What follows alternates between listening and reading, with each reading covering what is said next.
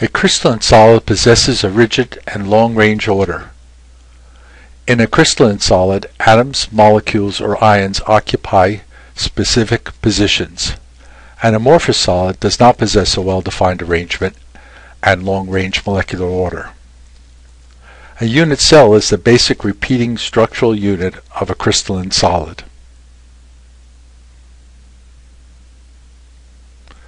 At the lattice points, we find atoms, molecules, or ions.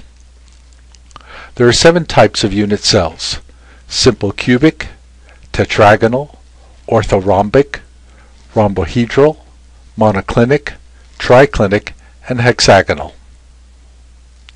There are 3 types of cubic cells: the simple cubic, body-centered cubic, and face-centered cubic. In body-centered cubic, an atom resides within the cell. With face-centered cubic, there is an atom in each face of the cell, and there are 6 faces in a cube. Here's an arrangement of identical spheres in a simple cubic cell.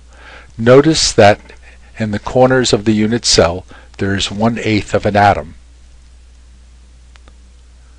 Here's the arrangement for a body-centered cube. Not only is there an 1/8 atom in each corner, there's a whole atom in the center.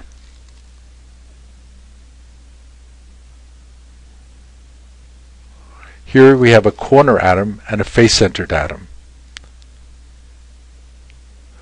In a simple cubic cell, there is 1 atom per unit cell. 1/8 of an atom in each corner times 8 corners makes 1 atom. Body-centered, there are 2 atoms per unit cell. Again, the 1/8 in a corner, 8 of them, plus the 1 in the center equals 2. In a face-centered cube, there are 4 atoms per unit cell. The corner ones, the 6 faces, each with a half atom in the face, for a total of 4. Here's a picture of the unit cell for sodium chloride. Ionic crystals have lattice points occupied by cations or anions. They are held together by electrostatic attraction. They are hard, brittle, and have high melting points. They are poor conductors of heat and electricity. Covalent crystals, the lattice points are occupied by atoms. Held together by covalent bonds, they are hard and have high melting points. They are poor conductors of heat and electricity. Notice the carbon atoms in the diamond and the graphite. Molecular crystals have the lattice points occupied by molecules. They are held together by intermolecular forces. They are soft and have low melting points. They are poor conductors of heat and electricity.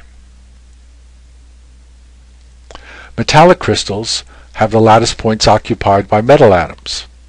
They are held together by a metallic bond. They vary from being soft to hard and from having low to very high melting points. They are all good conductors of heat and electricity. Here's a cross-section of a metallic crystal.